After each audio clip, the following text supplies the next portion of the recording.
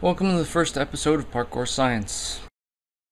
These explanations and tutorials are designed to help beginners and experts alike improve their techniques and understanding of their movement. Today we will be looking at the underlying dynamics of the wall run. The wall run or wall jump and the pop vault are techniques used to overcome particularly large obstacles. One cool fact about the wall run is many dresseurs can reach a height of 12 feet. At 12 feet, a dresseur experiences more than 2.5 Gs, that's the equivalent of 2.5 times your body weight, through the bottom leg alone. The wall run can be broken up into 4 key parts: the run-up, the initial jump, the interaction with the vertical wall, and the climb-up. We will be analyzing the first 3 portions of the technique, leaving the climb-up for a later video specifically geared towards climb-ups. The 3 other parts of this technique are full of overlapping dependent variables, so we will have to jump around back and forth from time to time. So let's begin with the run-up. Any experienced dresseur should be able to tell you that the run-up into a wall run isn't a full-on sprint, nor is it a slow jog. So the question is, what determines the speed of the run-up? The answer is probably not what you would expect. The speed of the run-up is determined by the dresseur's maximum vertical leap and the grip of his or her shoe on the wall, and can be determined with this equation. And this is where those dependent variables come into play. We will come back to this equation. We jump to the interaction with the wall. When your foot hits the wall, 2 primary forces come into play: the frictional force, which attempts to keep your foot from sliding downward, and the normal force, which is best described as the wall resisting the push of your foot, holding you back from going through it. The frictional force is dependent on the normal force and the coefficient of friction represented by the Greek letter mu. The coefficient of friction is what you probably refer to as the grip of the wall or shoes, and is between 0 and 1. Shoes with good rubber like KOs, Kalengis, Ariakis, 510s, other parkour shoes, on a clean concrete or brick wall have a coefficient of friction of nearly 1, which means when you plug it into our friction equation, normal equals frictional.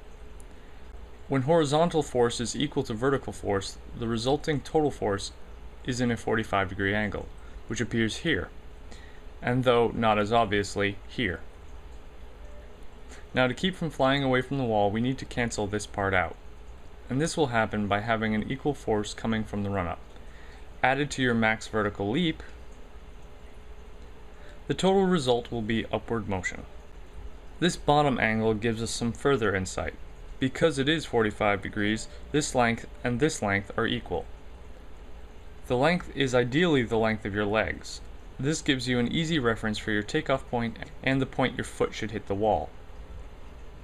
Also, because it is 45 degrees, this portion is proportional to vertical speed and this portion horizontal speed. So your run-up speed will equal your vertical leap takeoff speed. The speed of your vertical takeoff in terms of your jump height is given by this equation. But this is all for an ideal case, perfect grip and thus a 45-degree angle. What if the grip is not ideal, or your shoes are not ideal? This certainly is the case more often than not. In that case, this variable mu is smaller, and that means that in order to get the same friction we need to jump up the wall, we need the normal force to be higher.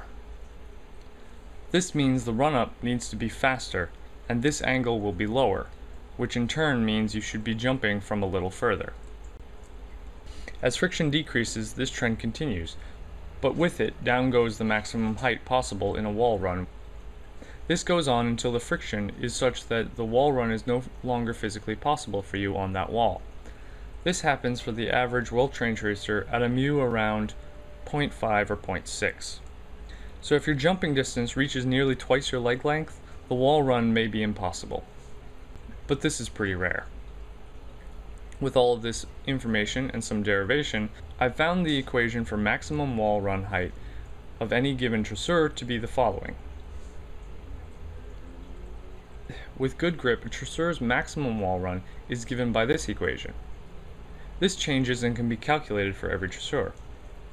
Taking my own individual stats, start with leg length, and then add maximum vertical leap, and add reach from foot to hand for the maximum wall run height possible with perfected technique. Now, you probably aren't carrying a speedometer, accelerometer, or even a tape measure on you while you're training, so how is this useful to you? Well, using this information, you can quickly correct mistakes. Step 1. Check the grip.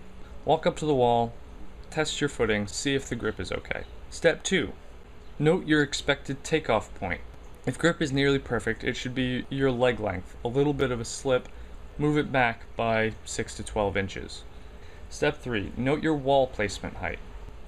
This is again your leg length, and actually will never change regardless of frictional force. For wall runs, this is a constant. Step 4.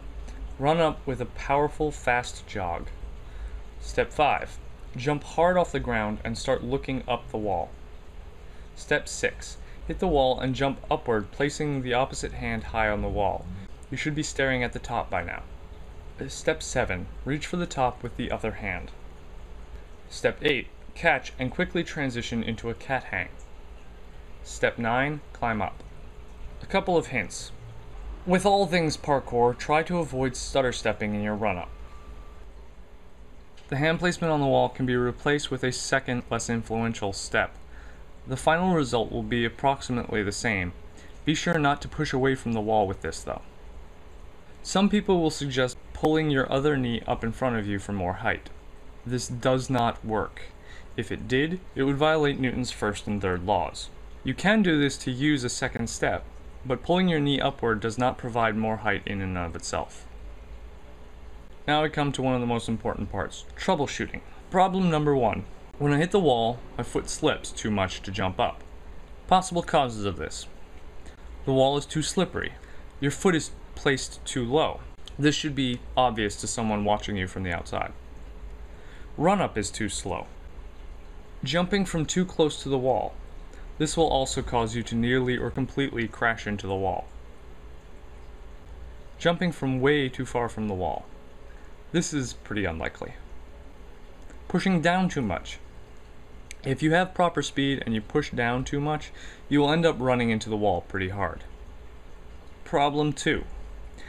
I bounce back but not up enough. This can be caused by not jumping hard enough off the bottom foot, jumping from a little too far away, not pushing down enough on the wall, or placing the wall foot too high. Again, this could be seen from the outside. Either of these problems could also be a combination of things. The most common mistake I see is a slow run-up and a low foot placement on the wall. Try and be aware of all these things and have someone try to spot for you to see what they think you're doing wrong. Not pushing down enough on the wall. Many people have difficulty with this. The force applied with the foot should be at a 45-degree angle for a wall with good grip, and a little bit lower for a wall with not as good grip. This is a difficult thing to gauge. My best suggestion is to think of it not just as pushing down at 45 degrees, but trying to simultaneously keep yourself from running into the wall and jump straight upward. Lastly, we have some troubleshooting for more advanced dresseurs. This is something that is very rarely done by the average dresseur, but was found in my research to be a very useful technique. It involves the use of static friction. In physics, there are two kinds of friction, static friction and kinetic friction. Kinetic friction, always less than static friction. As a result, if your wall run contains kinetic friction, you could lose as much as 25% of your power going up the wall. There are a few things to try in order to combat this. When your foot hits the wall, if it makes a loud sound, or any noise at all for that matter, it's likely that that excitation will automatically start you with kinetic friction. In order to get static friction, it's best to try and gently place your foot on the wall to make less noise. Now this is hard to do at a full run, so one of the best ways to go about this is to focus on placing your foot on the wall softly and then increase your power throughout the thrust to reach maximum power as you leave the wall with that foot. Rather than kicking, it's more of an explosive shove. This technique of using static friction can in fact increase your wall run by a significant amount.